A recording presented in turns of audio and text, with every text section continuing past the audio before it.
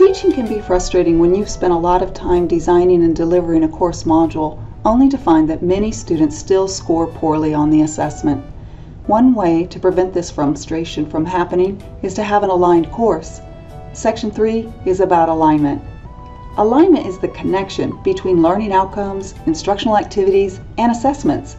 An aligned course means that the learning outcomes, instructional activities, and assessments match up, so students learn what you intend them to learn, and you accurately assess what students are learning.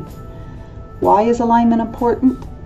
Proper alignment keeps you and your students headed in the right direction. When learning activities relate directly to learning objectives and assessments accurately measure what students are learning, they have a better idea about how to hit your learning targets. If objectives, activities, and assessments are not in alignment, the course may be fragmented and ineffective.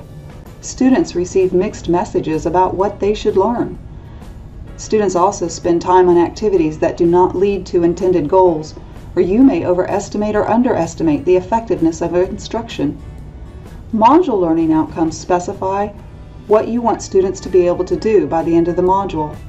Write your module outcomes using words familiar to students to help students understand what you expect them to accomplish. Instructional activities are experiences that prepare students to acquire the learning outcome.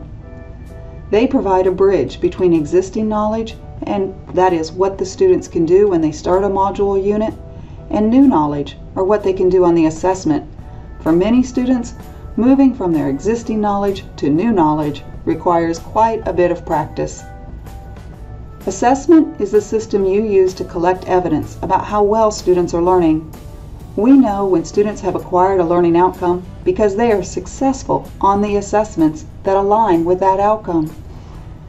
Now that you've finished this overview about aligning module outcomes, assessments, and learning activities, move on to Section 3.1 to check your alignment.